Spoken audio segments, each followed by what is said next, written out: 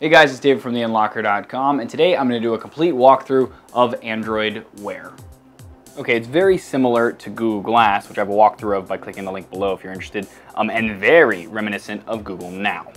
So essentially, it's centered around the concept of this linear timeline. So you have your main home screen here with whatever is the latest notification right there at the bottom. If you swipe up, you then go to the next notification and the next one, and so on and so forth, all the way down this kind of timeline list. And essentially, it's just reverse chronological order for all of your notifications.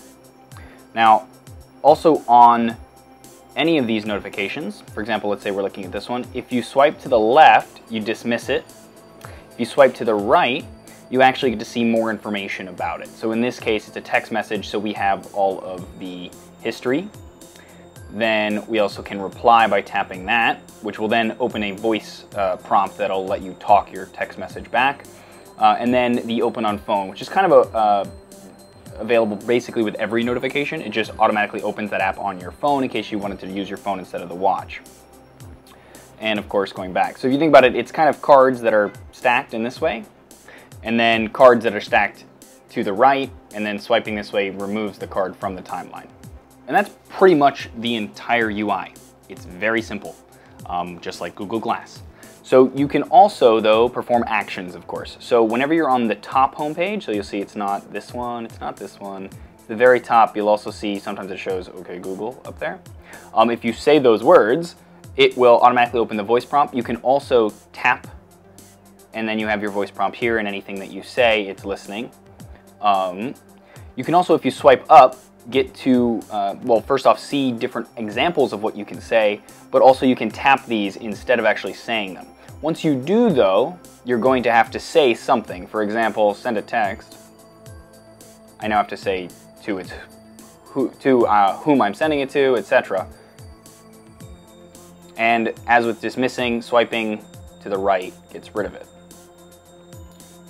And then you have a bunch of different options in here that are pretty self-explanatory, that you can go through all of those. You also have your settings in here. Tapping on that or saying the word settings will bring you into your device's on-device settings, which include things like resetting the device, changing the watch face, which you can tap on that. I'll show you what that looks like. And they do have quite a bit. And I would assume at some point they might open this up and other developers can create their own. Also in settings, you can adjust the brightness, have the screen always on or not, airplane mode, turn it off, go into the about to see what's on, and then obviously developer options if you enable that. And again, swiping to the right dismisses whatever it is you're in. Okay, so let's go through kind of a real world case. So you get a text message, it says, "What up, fool?" The watch will actually vibrate to let you know. You'll look at it. If you tap on it so that you get it, if you swipe to the right, again, you can see your history. Swipe again. We'll tap this to reply. "Nothing, fool." And if you wait long enough, it'll send it. You can also tap the cancel, and then hitting OK actually sends it. It doesn't OK the cancel, if that makes sense. And hitting cancel again actually does cancel sending it. So I'm going to hit OK and let it just send. And then you get a little check to let you know. And it doesn't dismiss the notification, but you can just swipe to the right, and now it's gone, and it just brings you to the next one. And that's essentially how it goes for all of the notifications, whether it's, you know, a text message or, say, an email, which you can actually tap on to read basically the entire thing. Archive it, tap reply, it will ask you to speak, and of course, swiping away.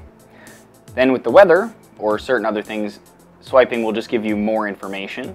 Swiping again, that all popular open on phone. Okay, in addition to interacting with your notifications, the other thing you can do is open apps that are Android Wear compatible. So you can either say it, or if you scroll through here, you'll see Start. And then you'll have a list of apps.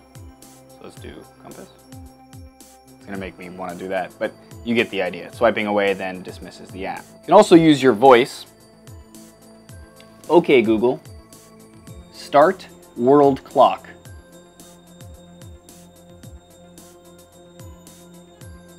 and it opens up the app that way. Okay, and finally, the other feature that you can do here is when you put your hand entirely over the device, it puts it into the sleep mode or that dimmed screen. Okay, and that's pretty much it for the watch itself. And then this brings us to the Android Wear companion app, which runs on your device. So basically, when you first start up the watch, it's going to ask you to download this to your Android device. When you do, it'll go through a normal kind of Bluetooth pairing process automatically that you just say yes and yes on both, and then you're basically good to go. Then you can open this Android Wear app on the phone to change certain things. So you can go into settings up here at the top, and you have various, basic setting things. Do you want the screen always on or not? Which turns off the screen. Silence the connected phone. So in other words, do you want it to alert on the watch and the phone at the same time, or just the watch, for example, and a bunch of other things. So then you also have this, which I thought was pretty interesting. You can choose what services you want to use for those specific voice actions. So like the set a timer voice action, the set an alarm. You can actually tap these and choose different apps. So right now it's all set to the clock for that. Same here. But as more app developers create apps that are Android Wear compatible and they put in the proper code to make this work, you'll be able to basically set any of these things, from the steps to the stopwatch, the timer, the agenda, to their app instead of the one that it automatically is associated with. And then that kind of opens a whole world of possibilities, which is kind of cool. So that's kind of cool, and I'm sure more of these will be added, more commands and all that kind of stuff. And you can also tap here to browse the compatible apps, and you can see that there's a decent amount. And as you install these, you'll also get new actions depending on what it is that the developer has put in here as well. So these will be new things that you can say to the watch to then enable new things that those apps can do.